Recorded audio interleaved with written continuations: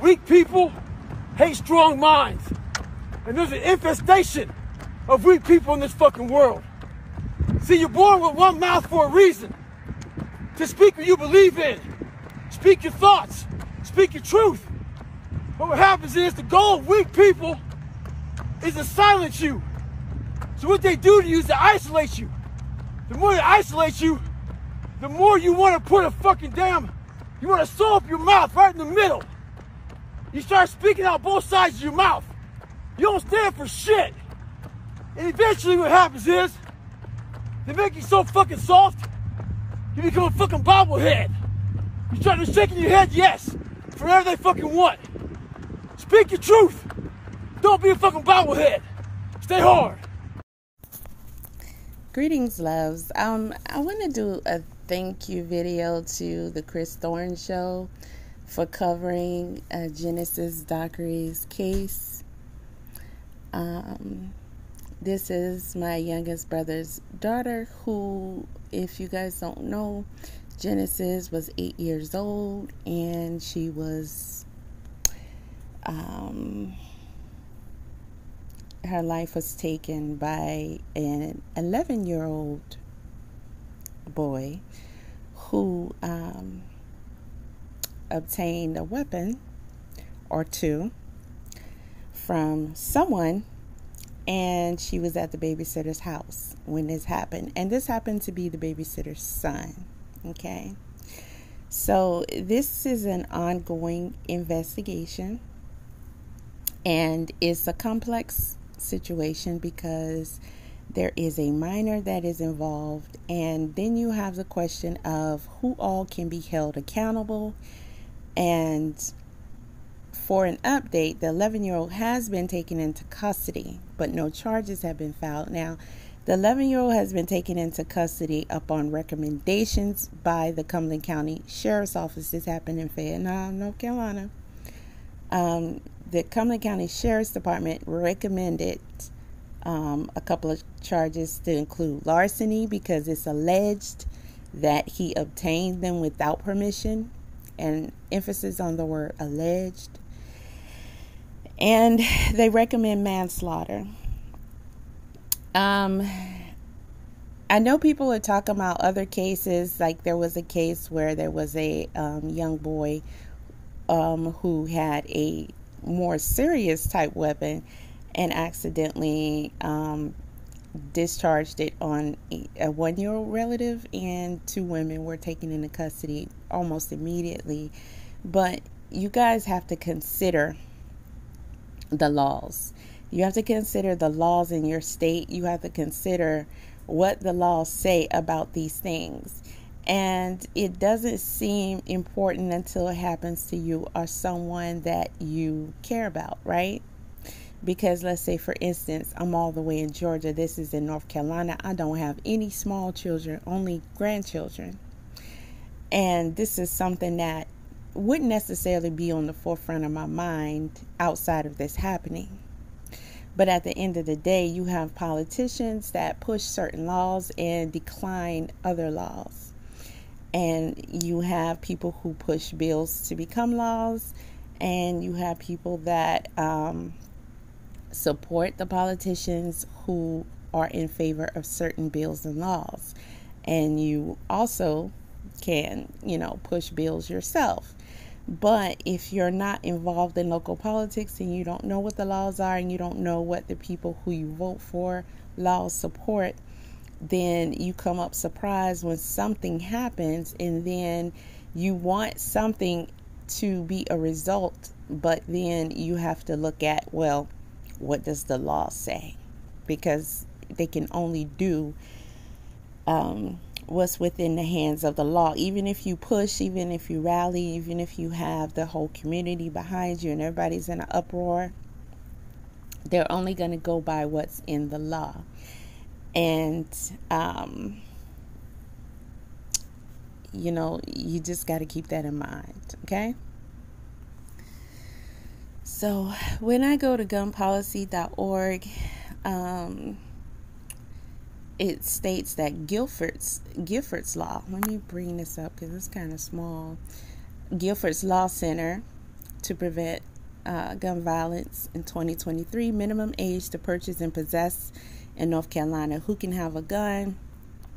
North Carolina law prohibits any person under the age of 18 from willfully and intentionally possessing or carrying a handgun unless the minor possesses the handgun for educational and recreational purposes while supervised by an adult who is present. Unless they are emancipated and possesses the handgun inside his or her residence, or possesses the handgun while hunting outside the limits of an incorporated municipality and has written permission from a parent or guardian. There is no minimum age to possess rifles and shotguns in North Carolina. Okay, I'll state again. There is no minimum age to possess rifles and shotguns in North Carolina. A parent, guardian, or person standing in for a parent is prohibited from knowingly permitting his child under the age of 12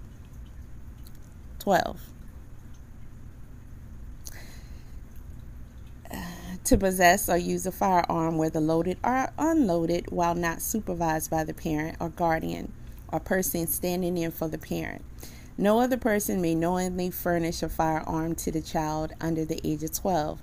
Additionally, North Carolina prohibits any person from causing, encouraging, or aiding a minor who is less than 18 to possess or carry, whether openly or concealed, any firearm on educational property. Moreover, North Carolina imposes a felony on any person who sells, offers, or for sale, gives, or transfers in any way a handgun to a person under 18. Federal age restrictions impose stricter limits. Okay, and this is the Giffords Law Center. Okay, now let's also look at the fact that it is a misdemeanor in North Carolina for any person to knowingly permit a child under the age of 12 to have access to or possession, custody, or use in any manner of a firearm, whether loaded or unloaded, unless the person has the permission of the child's parent, guardian, and the child is under the supervision of an adult. It's a misdemeanor. Now, this is vanlawfirm.com, and it says the degree of liability varies by state, but adults who do not properly secure their weapons can be held both criminally and financially liable if their child or another person eliminates or injures someone with the firearm. Now, when you look at this PDF of state laws and published ordinances in North Carolina, Subchapter 11, General Police Regulations, Article 39, Protection of Minors. It basically just restates what I've already said. It talks about selling or giving weapons to a minor. Okay. It does not specifically say anything about what the minor may or may not do with the gun and what will happen. It just tells you under what conditions that you can give a weapon to a minor. And again, you can allow your minor to use a gun under certain conditions. Now, this is from Washington, D.C. When you look at the summary of state child access prevention laws, states with child access prevention laws, North Carolina is listed, and we've talked about that a little bit. State laws based on negligent storage, North Carolina is not listed. Okay. States imposing criminal liability for allowing a child to gain access to the firearm regardless of whether the child uses the firearm or causes injury. North Carolina is not listed. Okay.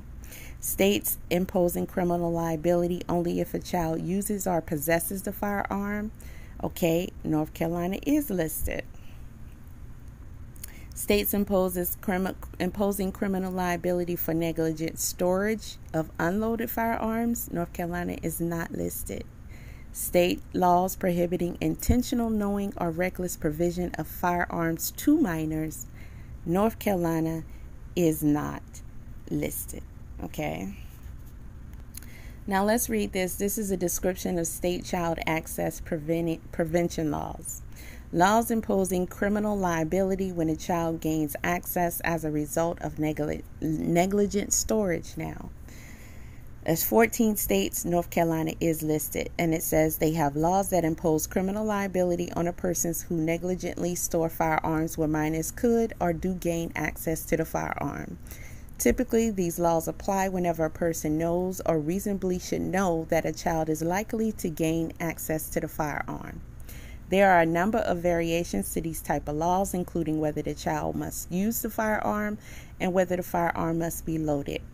The most significant variations are described below. Okay, and it has states imposing criminal liability for allowing a child to gain access. Massachusetts, Minnesota, Maryland, New Jersey, Texas. States imposing criminal liability only if a child uses or possesses the firearm. Connecticut, Florida, Illinois, Iowa, North Carolina, New Hampshire, Illinois. Okay.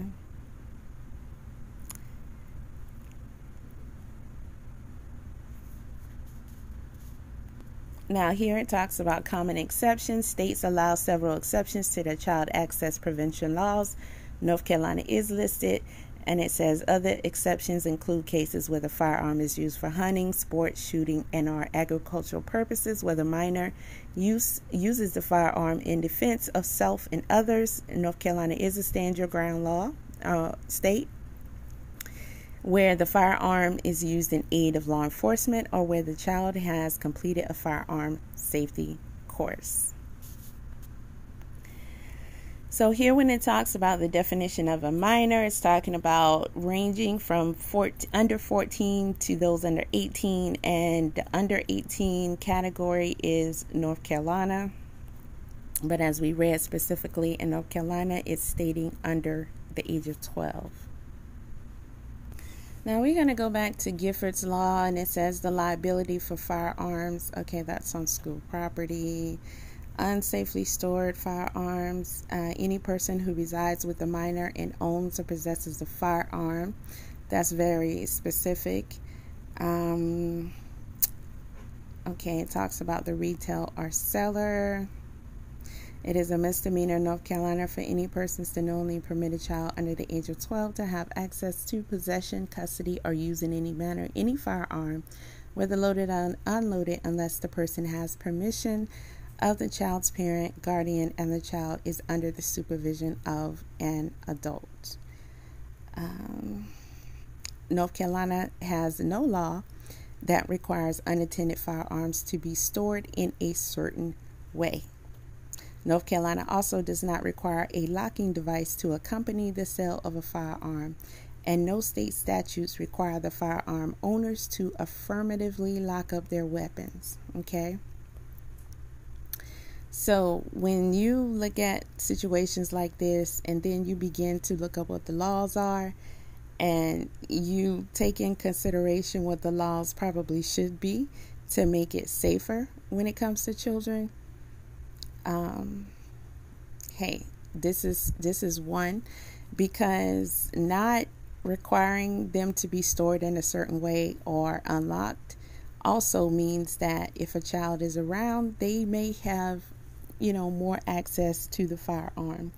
And North Carolina laws vary heavily when it comes to, can a child have possession to a firearm? So it's kind of open-ended there. So let's go here to the Guardian and look at this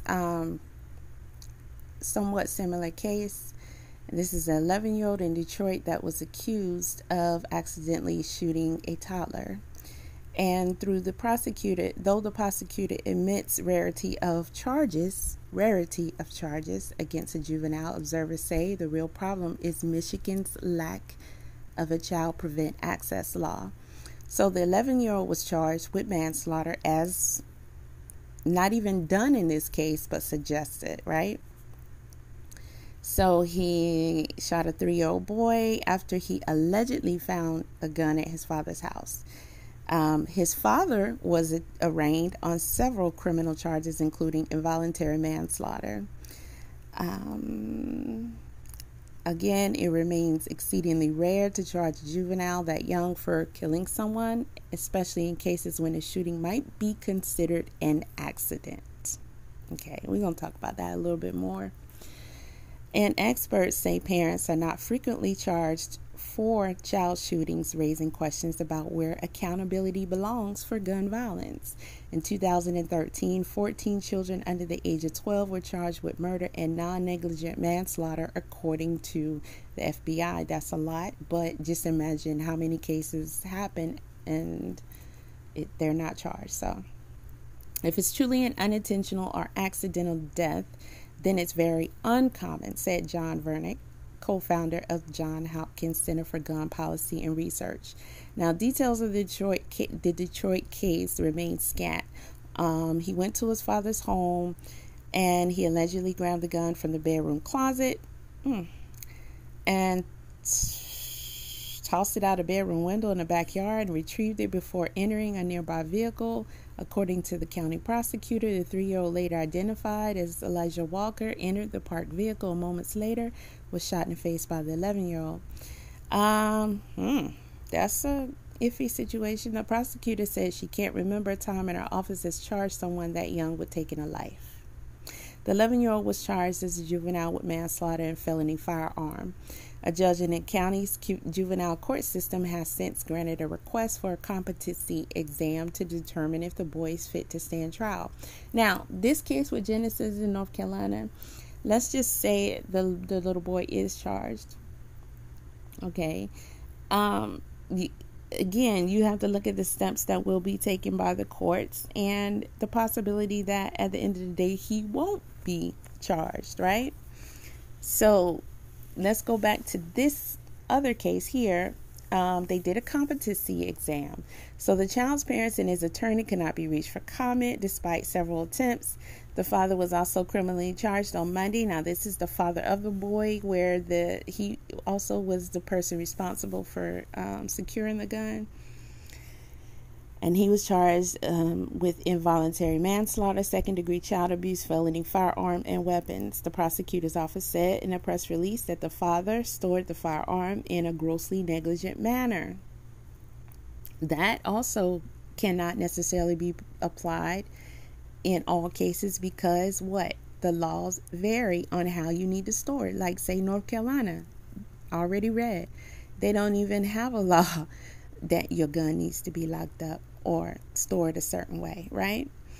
Okay, and so although Bryson in an interview said it was locked up, in Genesis' case, they're allegedly saying that it was in a safe and he got it or knew the combination, allegedly.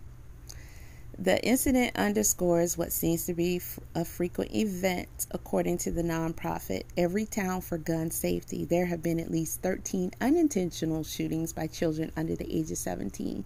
Now, people are asking questions about why would a child get a gun? What's fascinating about children and guns? I think we have to all come to a complete understanding that it is definitely going to be one of the most fascinating things on the planet to children. Okay? Driving a car, getting a gun, stuff like that. The ultimate things that a parent only can do that makes them seem so powerful that a child is definitely prohibited from doing. If they see you drinking and smoking, and it don't matter what you say, one day they're going to be like, I can't wait. If they have an opportunity at a friend's house or whatever, they're going to try it. You know, it's just like when a child is crawling and they can't wait to walk. They see everybody walking and they can't wait to walk. It's just something about the fascination of it, the power of it, the prohibiting them from touching it makes them want it even more. Okay, that's like telling your teenage daughter, she said, oh, I love him, stay away from him, he's a bad guy. Okay, he's good. She's going to want him even more now. So we understand that part. We comprehend the dangers of guns as adults. We comprehend. We've lived long enough. We have better understandings. We have seen and heard things in life. We understand gone forever, aka death. We understand that a lot better. We understand the damages, especially if you've taken a course or two, the damages that a gun can cause. Children don't understand that to the levels that we do. No matter what you think they know about life, they don't get it to that point. And children are more ruled by emotions than we are. You know, you could be mad and want to hurt somebody and want to do things, but you as an adult, fully knowing the consequences and what you might be giving up if you do it, and what also, depending on your beliefs, what you might suffer from doing it, you might sit down and take a look and say, okay, I'm going to take a different route. I'm going to calm myself down, or I'm just not going to do that because the consequences outweigh what I'm willing to pay. A child is not even, you have to teach a child over the course of its childhood to begin to start thinking like that. Then they have to, brain development has to take place, and that goes up to age 25. They have to fully understand so many different things about life to be able to put all these pieces together, to be able to stop themselves, to be able to go past their emotions and process things. So when you say, I don't understand the fascination, they're excited. Just like if you leave a child alone for too long, next thing you know, they done got into something and made a whole mess, and it don't make no sense, and they're gonna get in trouble for it. You're not gonna be happy, but they've done it. It's just a child's mind. It's a child's mind. And one thing we need to know for sure, if you have a gun, if for some reason that child knows you have a gun, you better guard it with your life, because 9 times out of 10 they're going to be sneaky and they're going to find a way to get their hands on it. And the first thing they're going to want to do is show another person. That would be the last thing we will probably want to do unless we're out at a gun show, or we're in a gun group, or we're out hunting. But a child is definitely going to want to show another child. And that could include that trigger getting pulled somehow. So we need to know this. We need to understand this. Okay, let me go some more of this story. So they're saying it's time to hold adults accountable for responsible firearm storage, or we'll continue to read news reports of children's lives being devastated by gun violence. As in the case of both of the 3-year-old and 11-year-old, this is tragic. But Bryson would also be criminally charged. Okay, Adam Winkler, UCLA constitutional law professor who studies gun law, says there are other charges that would hold parents accountable. It could be from negligent endangerment from leaving a gun around that child and could get their hands on it. It could be a violation of the state's safe storage laws. Again, do any of these apply in this situation? You have to look at that. Lee Barrett, executive director of New Yorkers Against Gun Violence, says the U.S. does not have adequate gun laws to hold gun owners responsible for negligence in accidental shootings. Okay, does that need to change? Currently, no data exists on how often parents are charged in the U.S. for violating a cap law. That's not good. Even in those states that we do have them, that is even more concerning. We have some reason to believe that, at least anecdotally, it is relatively rare, according to Johns Hopkins verdict. In most states with a cap law, the violation amounts to a misdemeanor offense. Okay, so a child can get hold of a gun and take away another life, and it could be a misdemeanor for that gun owner, who this would not have happened in the first place if they did not have the gun stored improperly, right? So that reduces the incentive that prosecutors might have to bring the case. There's another one. And sometimes the criminal justice system is reluctant to charge a grieving parent. Okay, what will make that father a grieving parent? Oh, my son took another life. He's just a child, and he has to bear this. So the criminal justice system would consider them a grieving parent, whether you guys like it or not. Still, said Barrett, the buck has to stop with the adult, not the 11-year-old. That's ridiculous. Okay? No matter what we say about children these days, we know, we understand, but that's why we are the adults. Okay? At the end of the day, the buck has to fall on us. We already know this. This is nothing new. In 1989, Florida passed the first cap law forbidding storage of loaded firearms in a location where a minor could gain access without the lawful permission of the minor's parent. Over the following decade, an additional 17 states followed suit. Now, cap laws prevent children from shooting each other accidentally because it's hard to get your hands on a gun if it's locked up, Winkler said. The laws appear to have had a tremendous impact in reducing the number of accidental shootings. Cap laws are associated with the lower rates of both accidental deaths among children and even suicide amongst teenagers, okay? And that's probably not terribly surprising because when a teen commits suicide, it's overwhelmingly with the gun he or she finds in a home. In 2002, 60 children under the age of 15 died as a result of an accidental shooting, according to a 2004 study in the Journal of Trauma, Injury, Infection, and Critical Care. Now, they are saying it's still an alarming figure. It represents 80% drop from 1981 when the study found 298.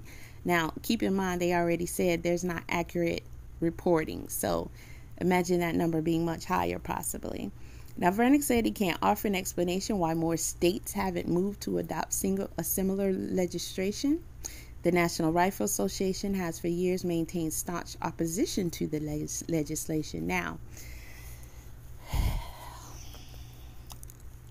my opinion as to why is because we aren't pushing for it. We don't think about it until it concerns us. But it is tragic when a child loses a life, especially at the hand of another child, especially when it was, allegedly accidental and could have been prevented. And then, you gotta say, what is considered accidental if a child has a gun, wanted to shoot it, because they did. I mean, wouldn't that be part of the fascination? Okay, making it go pow. They don't think about the damage to another body. They don't think about the death, possibly. They don't think about none of that. They just, I don't know, they got a rush or something. They're children. So, was it truly an accident because the child did it? There's another layer to the case that has legal observers concerned: the psychological implications of prosecuting a 11-year-old. Okay? Now, let's go back to this where it says the National Rifle Association has for many years maintained staunch opposition to the legislation. I would need to hear from them, because you would need to explain to me why it would inconvenience you. Like, I don't understand how you could be in opposition to this, because if you want to protect the right to carry, as of course I'm an advocate for the right to own and use firearms as responsible adults, why would you want there to be more accidental shootings, suicides, child deaths by other children? So now they're talking about the psychological implications of prosecuting 11-year-old. Deborah LaBelle, an Ann Arbor attorney who is representing several juvenile plaintiffs in a case against the Michigan Department of Corrections, says preteens typically understand right from wrong. But that's very different from asking, do you have the capacity to see what the consequences of your actions may be, she said. Adding, and what we know from brain research is absolutely not. They don't think in that way. Again, as much as we want to say they know better, they know what they're doing, the answer to that is yes and no, right? I mean, LaBelle, whose case against the state of Michigan alleges juvenile prisoners were essayed and abused behind bars, said involving the criminal justice system in this seems pointless. The child is probably traumatized, LaBelle said. He can't go to a PG-13 movie to see your friend or cousin's face blown off. Has to be a traumatic event. Typically, LaBelle said the purpose of the juvenile court system is to determine what is in the best interest of the child. I can't believe what is in the best interest is to be dragged into the criminal justice system, albeit the juvenile court, she said. This is why the buck has to stop with the responsible adults, because you have to consider all moving parts of that child. Even though it is the offender as well, you still have to consider that. And then you have to look at, we are now holding a child responsible for something that parents essentially caused. Because let's say, for example, in Genesis' case, who all possibly dropped the ball? We have no idea how many, right? But let's say, giving what we publicly know as a minimum, whomever owned the gun, by allowing the child to get it, and whomever was responsible for keeping the care and safety of the children. By law, at a minimum, we understand that at least 2 adults can be held responsible. So that's 2 methods of prevention that could have been implied, and they weren't. For whatever reasons, they weren't. The 11-year-old will return to court on September 9th as a condition of his bond. He is not allowed to be in a home with a gun. So when I go to the Charlotte Observer, and these are just to make you think, okay, and not really getting too deep into depth, but just to make you think. And this is the last one. This is Charlotte Observer. It says, can North Carolina parents be charged for their kids' crimes? Here's what state law says. So this is concerning something that where in Charlotte, multiple juveniles were arrested. Multiple juveniles, they had fights and they had guns seized and things like that. And we know what is considered a juvenile in North Carolina. Charges against the juveniles, including afraid, carrying a concealed weapon, resisting a public officer, assault on a government official, disorderly conduct, possession of a firearm on city property, possession of pyrotechnics, and failure to disperse. Now, the parents of the minors were cited for contributing to the delinquency of a minor by leaving their teens unsupervised, the police said. The juveniles in question are ages 13 to 17. Okay? Those ages are a little bigger. Now, according to North Carolina state law, parents can be charged with a misdemeanor if they know, cause, encourage, or aid any juvenile to commit an act whereby the juvenile could be educated, delinquent, undisciplined, abused, or neglected. Now, they said if they know, cause, or encourage. No cause or encourage. And here's that laws contributing to the delinquency and neglect by parents and others. Any person who is at least 18 years old who knowingly, willingly causes,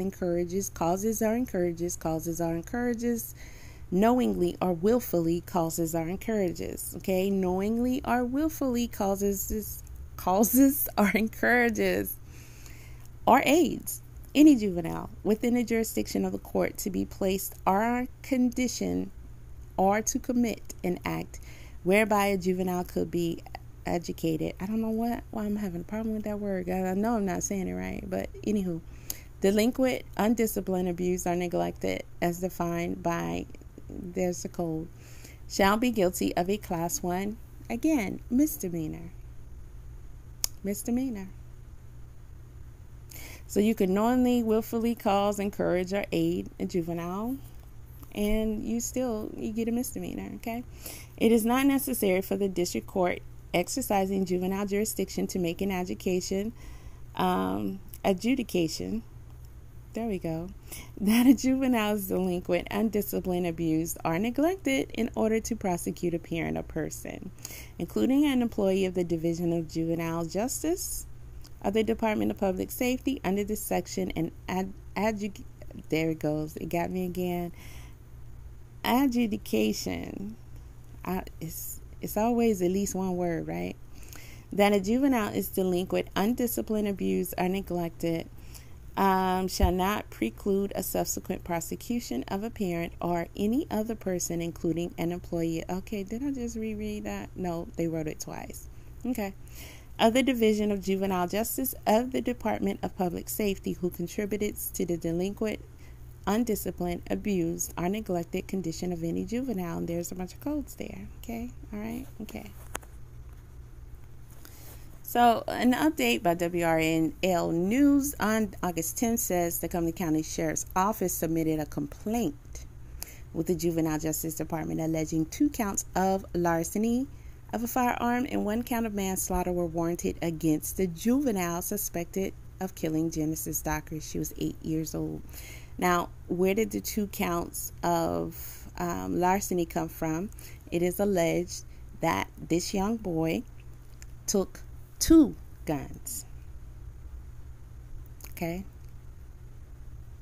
He obtained somehow 2 firearms, allegedly, and was also brandishing them on social media. Okay? So you take all these things and you start to factor them in and blend them in with some of the things that we have just read. Okay? And you start to wonder. Okay, let's see. All right, so once the complaint is received, the juvenile court counselor reviews it and determines whether to file a juvenile petition or resolve the matter. Now, the juvenile court system, again, is concerned with what is in the best interest of who? The 11-year-old. Okay, we already established that. So they're going to determine whether to file a juvenile petition or resolve the matter. The counselor has 3 options. 1, file a juvenile petition to initiate a court action. 2, offer the juvenile a diversion. 3, close the complaint without further action. Now, they published part of the 911 call. Okay. They published part of the 911 call, and they're also played the news conference that was held after the funeral in front of the sheriff's office, where the lawyer talks about the child being on social media brandishing the firearms and what have you, and what was alleged, which was alleged or told to them that, you know, he possibly knew the combination, maybe. I don't know. So, part of the quote from the caller, who is also the babysitter, was, I didn't know my son brought home a gun from my dad's house and it fell out of the closet and it shot the little girl that I'm babysitting and I need an ambulance now, the caller said. Now, we're going to briefly talk about that. I want to show what they showed on the news now. Are you shopping for a new or... Daniels about new allegations against an 11-year-old boy after the recent death of an 8-year-old girl. Deputies say 11-year-old shot and killed Genesis Dockery. WRL's Fayetteville reporter Gilbert Bays asked Daniels several questions during the news conference and joins us live. Gilbert, we continue just to learn more and more about this tragic case. Gerald, it is a tragic case. That press conference ended about 30 minutes ago, and it lasted for about 30 minutes. And I tell you, you could see the emotion on the face of the family that was out there surrounding the civil rights attorney who's here in town seeking justice for Genesis. The bottom line here is that they wanted charges. This is crazy because this guy been around since I was a kid, and he been a news reporter since I can remember. And he actually looks younger now. He used to be very heavy set. This man been around for a long time. Here is that they wanted charges to be filed against those responsible for allowing an 11-year-old to get access to a gun. Unfortunately, that did not happen. Again, why didn't it happen? And will it happen? Okay. We can have emotions, we can go off emotions all we want to, and we can say what we want also, but unless moves are made to change what is in place and put what needs to be in place so that in the future things will be different, then you're just going to be in your feelings. And that's it. Okay? Because while we live our lives, they have their laws. And when stuff hit the fan, they go by. Well, even if pushed, even if you have to push them, they still going to only go by what the law says the routines are and what they can exact by the law. Okay? Let's... What happened? This has been a horrible nightmare. You can see the emotion and grief on the face of Thorn Dockery. He's the father of 8-year-old Genesis Dockery. The little girl was shot on July 25th at her babysitter's home. This afternoon, the Cumberland County Sheriff's Office petitioned the Juvenile Justice Department to bring charges of larceny of a firearm and manslaughter against the 11-year-old accused of shooting her. This juvenile had access to this safe. All right. Either the safe was open and he had access to it, or he had the combination. In my opinion, that is not a secure weapon. An emotional 911 call released today from the mother of the 11-year-old. Now, even if we're talking about a safe, the gun being in the safe, blah, blah, blah, why ever that is mentioned, North Carolina doesn't even require that. So, at the end of the day, it just boils down to he got access to it. Okay, he was allowed to obtain it or more than one and take it with him. Okay. An emotional 911 call released today from the mother of the 11-year-old describes what happened. I didn't know that my son brought a gun home from my dad's house and it fell out of the closet and it shot the little girl that I'm babysitting. Okay. And I need an ambulance now. Okay, so we're going to get... Genesis died 2 days later at the house. Okay, let's rewind that a little bit. I want to play that again. So we're not happy with, at this time, that the supervision, parents, or whoever the case may be, that's had control of these weapons are not being charged with a crime. And that's something that we're pushing for. Yeah. The 911 calls, what I want to go back to. Of larceny of a firearm and manslaughter against the 11-year-old accused of shooting her. This juvenile had access to this safe. All right. Either the safe was open and he had access to it, or he had the combination. In my opinion, that is not a secure weapon. An emotional 911 call released today from the mother of the 11-year-old describes what happened. I didn't know that my son brought a gun home from my dad's house and it fell out of the closet and it shot the little girl that I'm babysitting. Okay. And I need an ambulance now. Okay, so we're going to get... So he had access to it. What did the law say about minors having access to firearms? We already read that, right? North Carolina laws. Okay, I'm just really not saying what I want to say, but this is just to make you think. Died 2 days later at the house. The family... Hold on, let me find out. From the mother of the 11-year-old describes what happened. I didn't know that my son brought a gun home from my dad's house and it fell out of the closet and it shot the little girl that I'm babysitting. Okay. And I need an ambulance now. Okay, so we're going to get... Genesis died... All right, now, y'all heard that, right? Who starts a 911 call like that? Okay. Who starts a 911 call like that? Let's just let's all try to put ourselves in her position. Let's just get to the point where we see that a child, a little girl, 8 years old, that you've been babysitting, was shot. Okay, you recognize that. Your brain processes that. How do you start the 911 call with, I didn't know that my son got a gun from my father's house and it fell out of the closet and shot her? Do you think that would be what you would initially say to the 911 caller? Unless you had time to think about this, because you got to think about it. You got to process it. When I went to school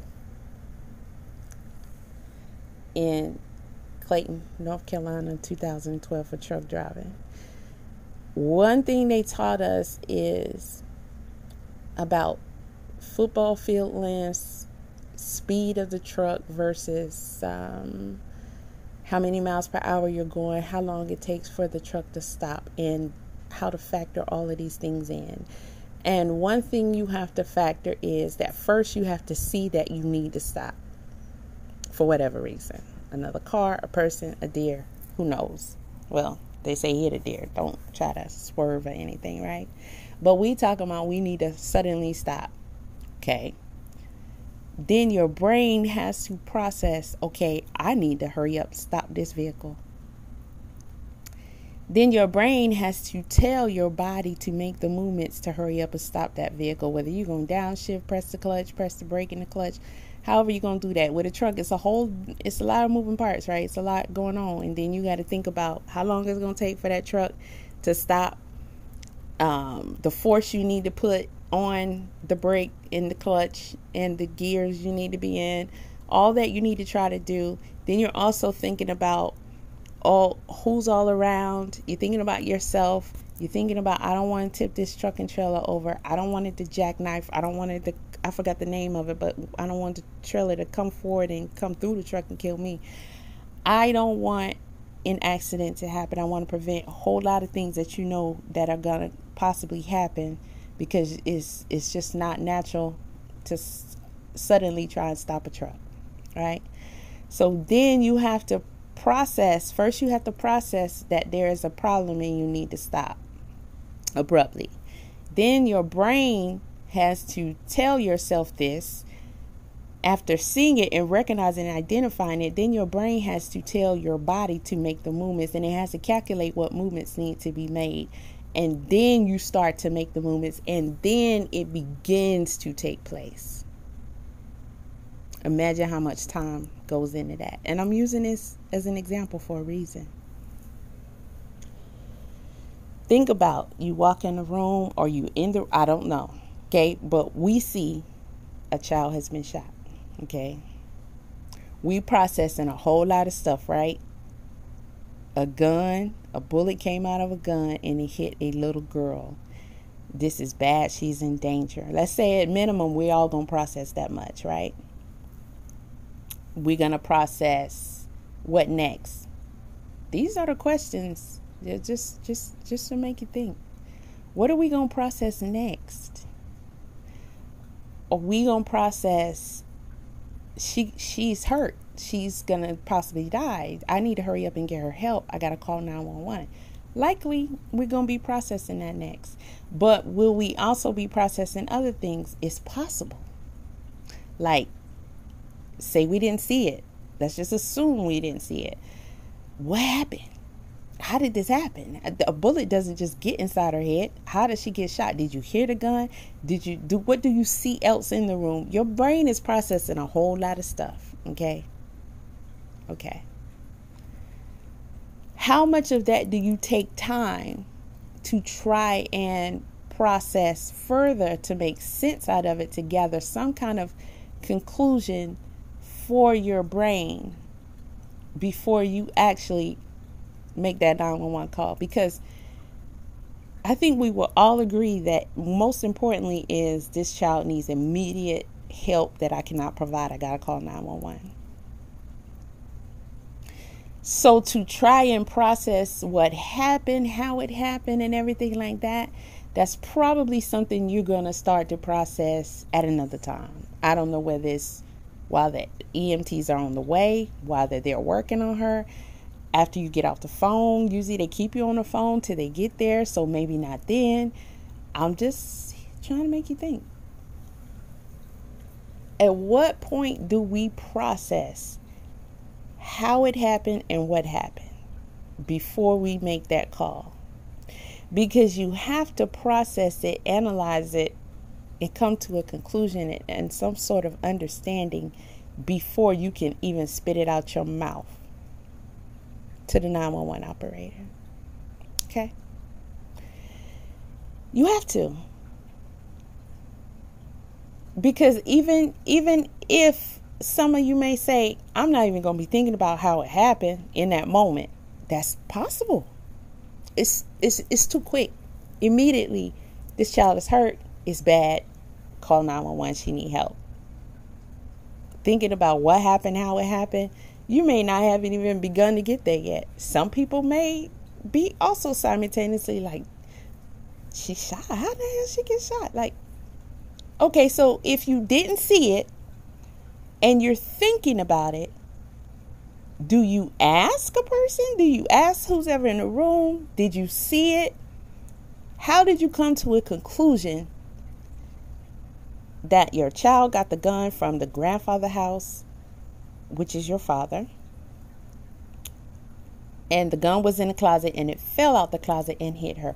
How do you come to that conclusion? Because that conclusion had to be fully thought out and assessed and came to in order for it to come out of her mouth and for it to be the first thing to come out of her mouth. Okay? Hold on.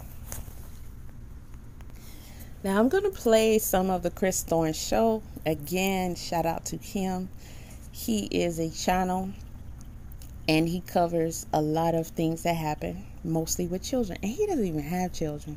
Okay? He's been doing this for a long time, right? And he covered this story. And although the story is circulating, it still needs awareness. But for me, mostly to people there in North Carolina, because you are the ones who are going to be able to get laws changed that need to be changed to possibly prevent more of this happening in the future. Now, I'm going to play some of what he said, but before I do, I want to go to the comment section. Somebody, Barbara Rushing, we want to give her credit for her comments. Okay. She says, I'm catching the replay. Wow, this is crazy. He stole a gun from one of his relatives. I'm wondering how he got the combination. He must have been one of his relatives entering the combination. Oh, it must have seen. I'm sorry. Wow, it's crazy how, because I'm trying to also, this is a good example right here. I'm also, while I'm reading, trying to analyze, is this the right comment I want to read? You see how I'm trying to do both at the same time? I'm trying to analyze, is this the right comment that I wanted to read? But in doing so, while reading it, it made me misread. So if you call in 911 and what you know puts you in a state of panic, shock, you scared, all kind of crazy emotions going on, you're not going to be able to properly, calmly execute perfect brain power to go ahead and give a synopsis of initially how the gun was here and how this happened, unless you've already processed that and told yourself that you must say this, in my opinion. Okay. So let me go back to the comment. Wow, it's crazy how he was showing off his guns on social media and no one didn't tell his mom. If a child is posting things like that, someone at home isn't watching them. I am wondering too where his father is at. I know back in the day if I was posting certain things. Okay, so it's not the comment I wanted to read. At some point, 911 had to ask where the gun is right now. She told them it was on a kitchen counter. It's the way this writer wrote it that made it confusing. We're going to talk about that in a second. Well, I'm just going to show y'all what she's talking about so you don't be confused. Here we go. The mother must have had a conversation with the son before calling 911. How many minutes did that take?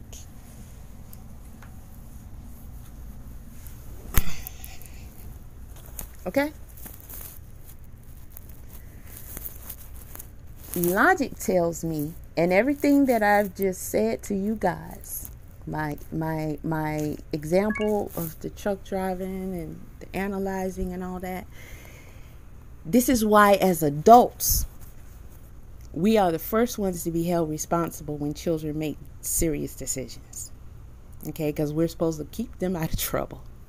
That is our job, because we have the brain capacity, we have the life experience. You see how my truck driving experience also helps me to put this in further perspective and to help me to come to a conclusion that it is not likely that the first thing that is going to come out your mouth when you make a 911 call is that your son got a gun from your father's house, and it was in the closet, fell out the closet, and shot the girl in the head. So you just solved the case right there. You just laid it out. So you had to have taken the time to first in your head say, oh, this is bad. Brain processing, this is bad. What happened to her? Oh, she got shot with a gun. How did she get shot with a gun? We're going past getting her help now, because we analyzing all of this. How did she get shot with a gun? I must understand how this happened before I call 911. You can't say it if you don't know it. You can't say it if you don't understand it. Only way it can be said so fluently and easily is if you already knew the information prior to the incident taking place. Am I wrong? As thinking adults with life experience, our brain tells us, our intelligence tells us, our maturity tells us, I'm not wrong. The comment, the mother must have had a conversation with the son first before calling 911. How many minutes did that take? Since she was awake, would those minutes have helped Genesis?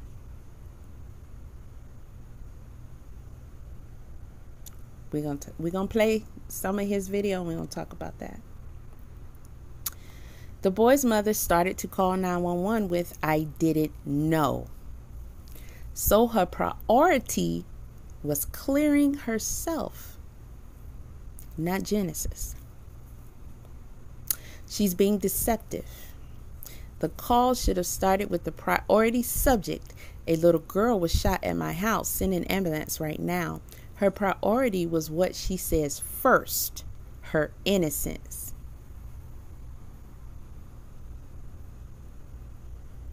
This commenter is at Dingaling _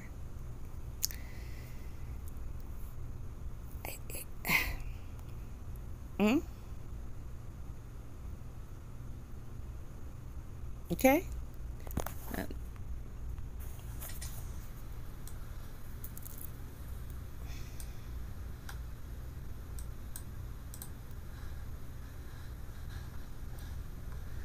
I ain't bullshitting. Unless I just gone completely stupid, I don't know.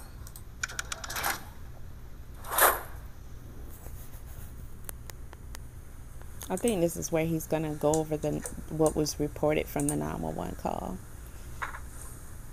because we know it's not the whole call, but it's some of the call. I want to blow it up so y'all can see it too and read it with me. Maybe it's something I'm missing. I don't know. Maybe it's something I'm missing. On Thursday, WRAL News obtained a 911 call from the shooting. She says, I didn't know my son brought home a gun from my dad's house, and it fell out the closet, and it shot the little girl that I'm babysitting, and I need an ambulance now. All right, y'all see that now? It fell out the closet. The caller also described to the 911 dispatch. Now, if we want to go any deeper, which we don't necessarily need to, but there's a lot of eyes in that. Okay, if you take psychology, then you already know what I'm saying. There's a lot of eyes in that. I didn't know. I need an ambulance. Why do you need one? Why is this all about you? Again, back to this comment. Her priority was what she says first. Her innocence. Her priority was clearing herself, not Genesis. This is just a general assumption that can be made given what we know. Okay? To what happened on July the 25th. The dispatcher says what part of her body is injured. The caller said her head. The dispatcher said, is there more than one wound? For some reason, she claims she can't tell. All right? Well, I guess to get her a bit further doubt, she didn't want to touch the body, I guess. I don't know. The dispatcher said, honey, is there more than one? What seems to be more offensive to me is, and I'm trying to go off more logic than anything, because if I was a child, I could just be emotional right now, blah, blah, blah. But as an adult, I can tell myself emotions don't help as much as logic does, right? Okay. So I'm going to say what seems to be more offensive to me is that the dispatcher is stated to say what part of the body is injured, and the caller says her head. Is there more than one wound, says the dispatcher. And the caller says, I can't tell. You cannot tell, but you had the time and you put in the effort to assess how this injury occurred. Unless you already knew all of these facts. Okay? Unless you already knew all of these facts, unless you already knew your son had a gun or several guns, unless you already knew he put it in a closet, if it was in a closet, or whatever, he had it, did it, whatever. You had to have already known this, or you took the time to assess it. You had to have already known that your son had a gun and that gun shot the little girl. You had to have already known this, or you took the time to assess it. So to sit up here and say you can't tell, again, the commenter seems to be very spot on when they say she was more concerned about herself than Genesis. How can you not tell if there's more injuries on her when you had the time or the knowledge somehow of this whole story about the gun, your son, how he got it? It was in the closet, it fell. You come on now. Let's not. Come on now. How did she come up with all that information, but you didn't have time to check the baby out and see where there were more injuries? Wound. The caller said, I can't tell. She's awake. It's in her eyebrow. The caller also told his dispatcher the gun used was on her countertop. Now that's where the other comment came in at and said that they assume that, you know, because you know when they call, and listen, we're not hearing the entire 911 call, so we can only make assumptions on certain things. But the commenter says at some point 911 had to have asked where the gun is right now. She told him it was on the countertop. Okay, now usually when they have a call, you can go listen to many other calls involving a shooting or a gun or a weapon. They're gonna ask, where's the weapon now? Where's the weapon now? They're gonna want to let EMS and the fire rescue, the cops know when they come in, at least where you say it's at. Does the person still have it? Do you have it? How do we know that this weapon is not a problem for us, or can we assume that it's at least not in anybody's hands? So that's, you know, seemingly what that is. Let's play some more. Y'all seen the same thing I'm seeing, right? Or am I going blind? I'm gonna fast forward because he focusing on the countertop part. We go from a closet to now a countertop. Story, that little suspect. Now, let me see something here. And I don't blame him because he's using his brain. He's just thinking. He analyzing. He just looking at, like, you know, okay, first it was this, now it's this. But, you know, again, like I said, and as this person commented, it seems like they're giving bits and pieces. Of course, we know we did not sit there and hear that entire 911 call. We know that. So that probably was a point where they said, where is it now? And they just didn't be clear on that, in which they should have, because it leaves room for focus on stuff that probably just Now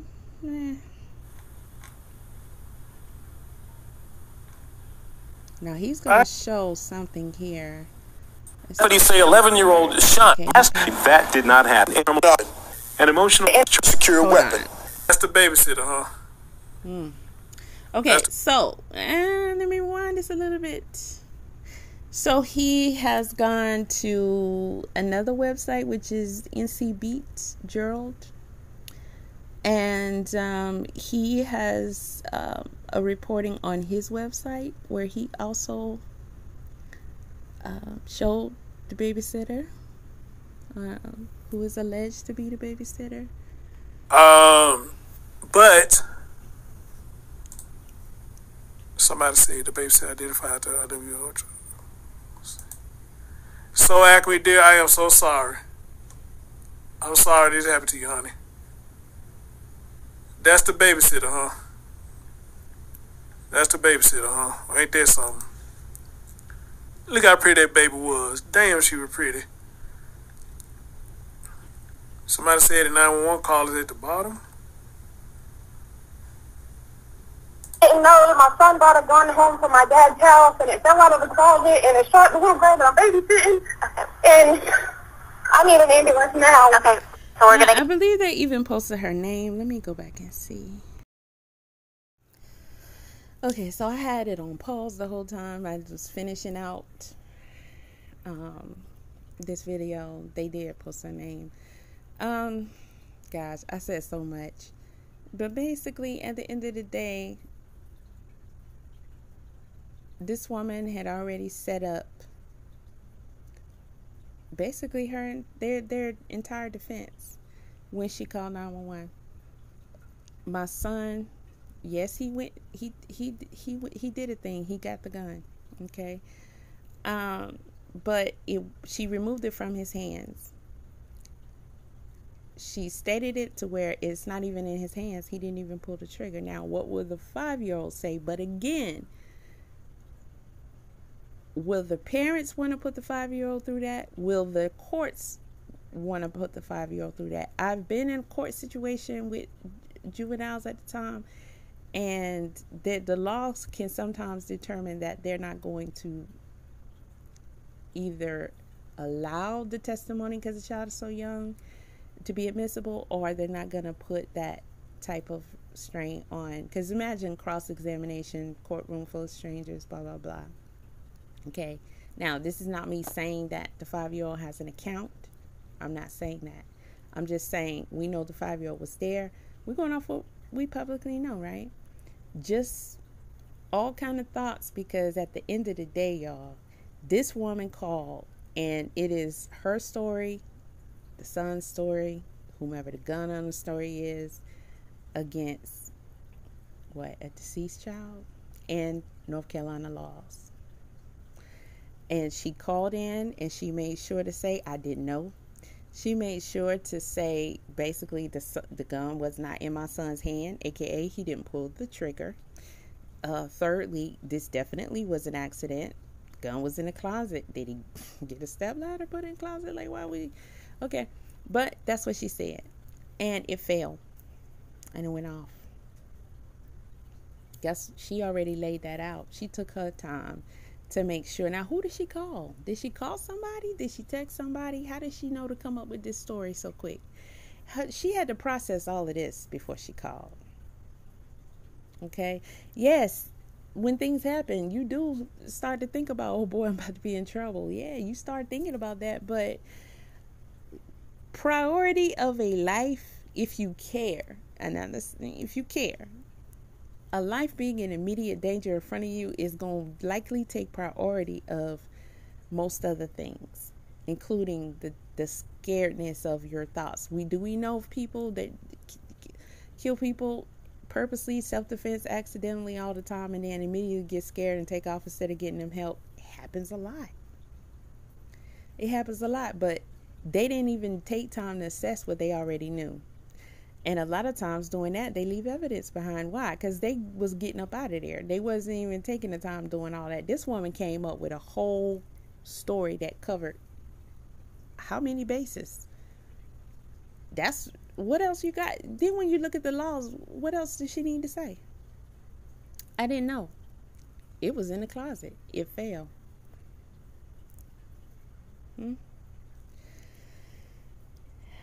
So, Genesis law, maybe?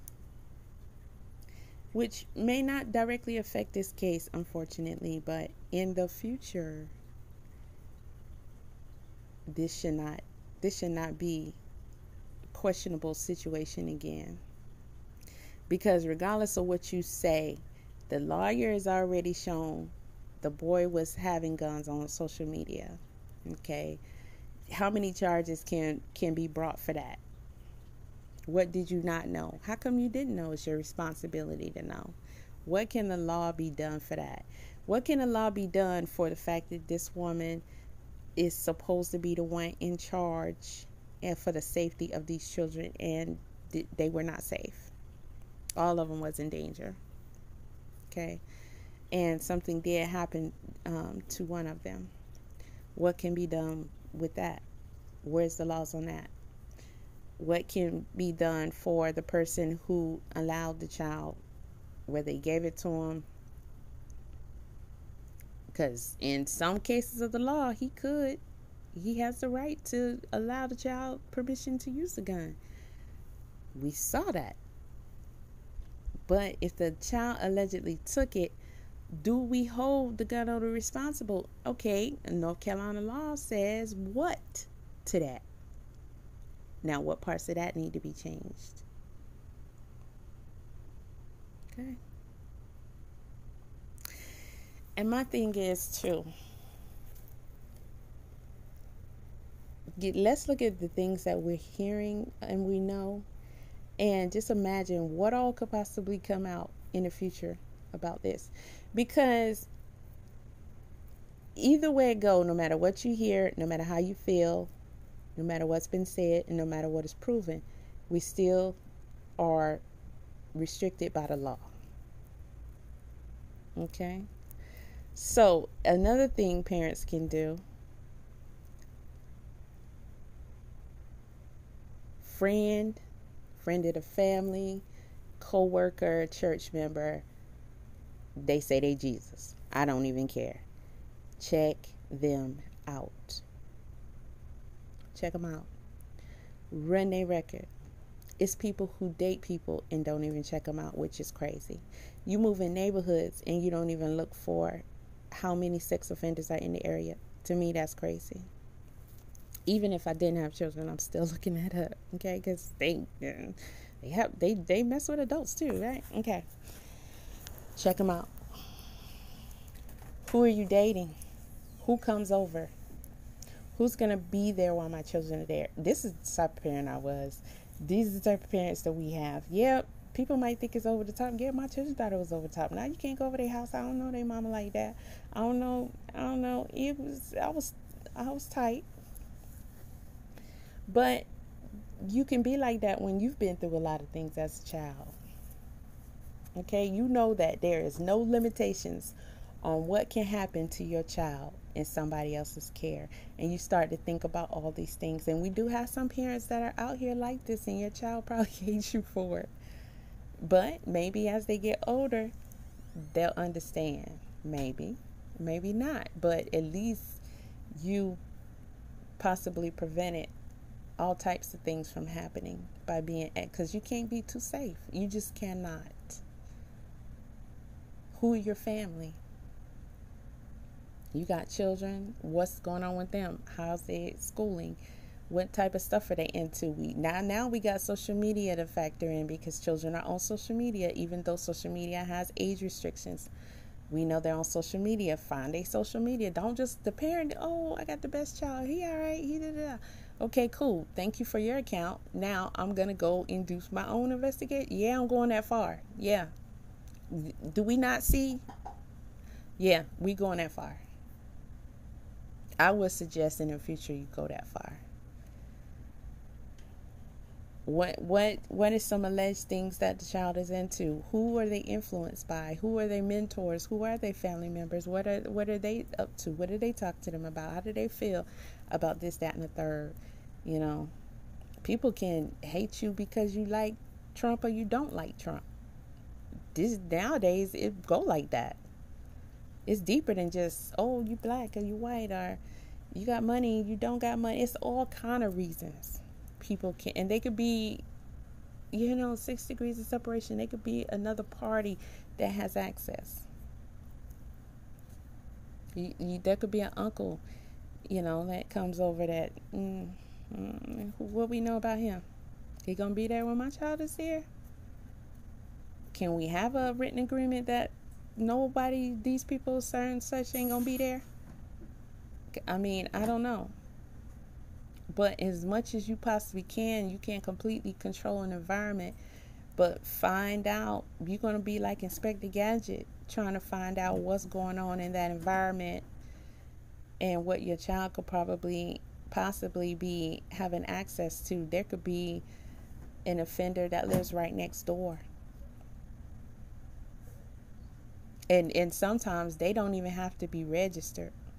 I mean, they do have to be, they do have to be registered, but sometimes they don't register. Will my child be outside in the yard? Does a neighbor come over? Do they bring cakes and pies and you give it to my child? All that. There's so many different things to think about. Who would have ever thought of a situation like this happening? But look at just bits and pieces of information of different factors that could possibly have had a play in the situation. So you have to be cautious of everything. It's deep nowadays having children. It's deep at any time, but definitely nowadays. Somebody said the 911 call is at the bottom.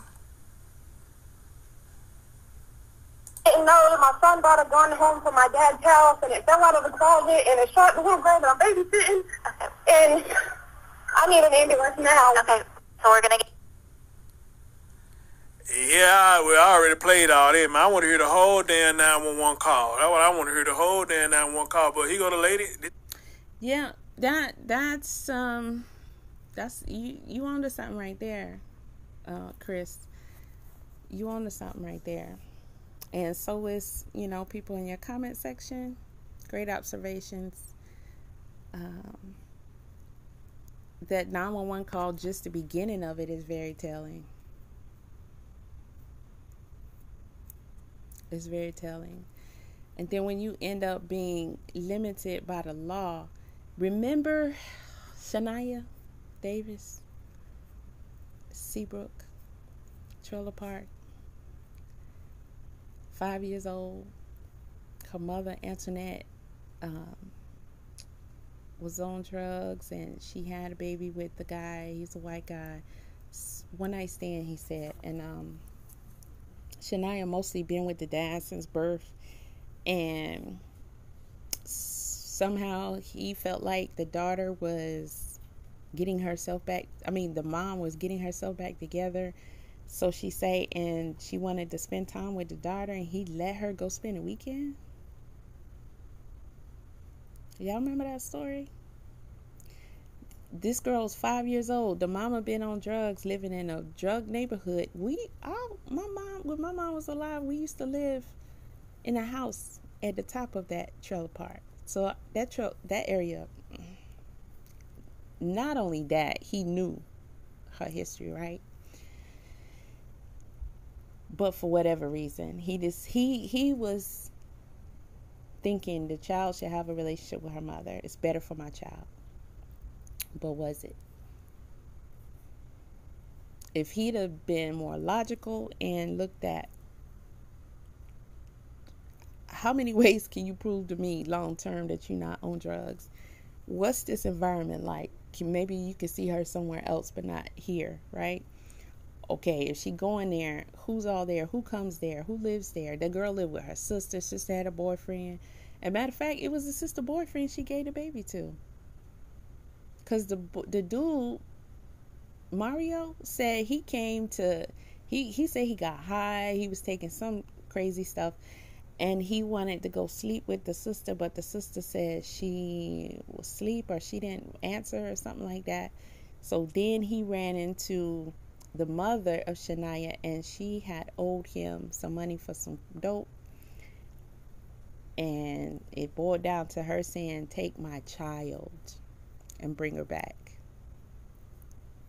And he took her. Y'all remember the video surveillance of him carrying her into a hotel room with her hair wild, wrapped in a blanket, and they ended up finding her body. And he had his way with that little girl.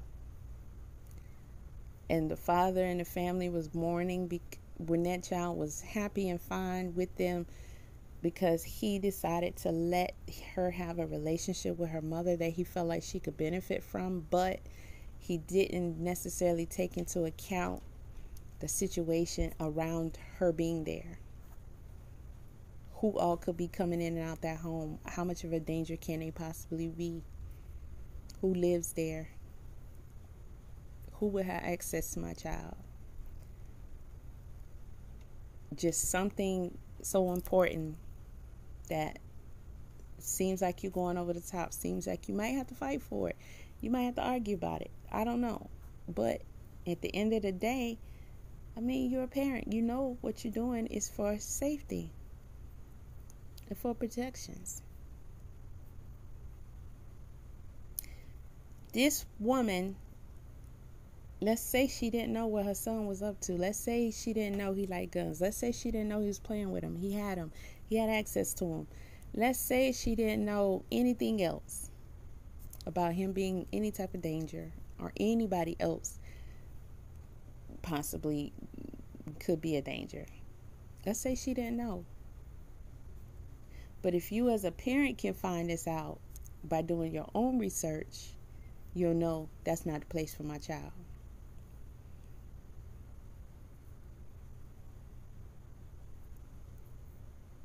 It's never as simple as looking at one aspect. Oh, seems good. This could be good for my child. It's never as simple as that, because we got all kind of people out here. And then when you look at the laws, look at Antoinette. Mario went to jail. He got murder and other stuff. Antoinette got what? Endangerment?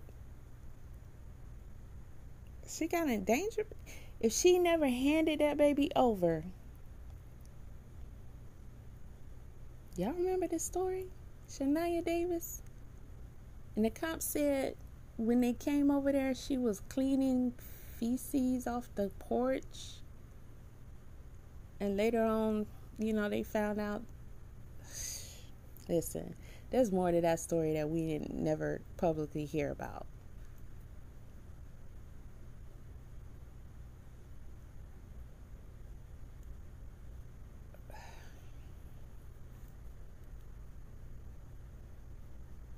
People would do stuff.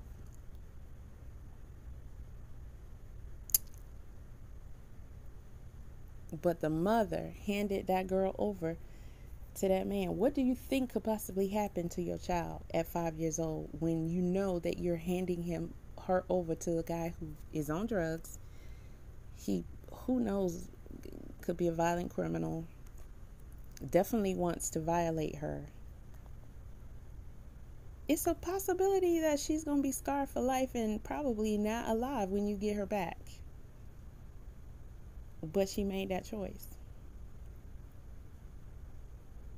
Just like these adults knew, these are possibilities. The possibilities of allowing an 11-year-old to get his hands on a gun. And like somebody else said, nobody knew. Nobody knew. It's kind of hard to believe the mom didn't know.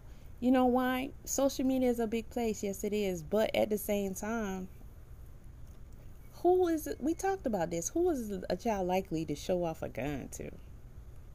His friends. People at his school. Yeah, it's cool when people who don't know you can say and think you this and think you whatever that you're not. That's a big, catcher for social media. But to impress your friends? Probably so. Not one person that knew her saw this? She had no inkling. And he felt so comfortable that it could possibly be stored in a closet where it just can happen to fall out. How did it fall out the closet so easily? How did he that tall at 11 years old? He reached the closet? Child. Again, leave your thoughts and comments below.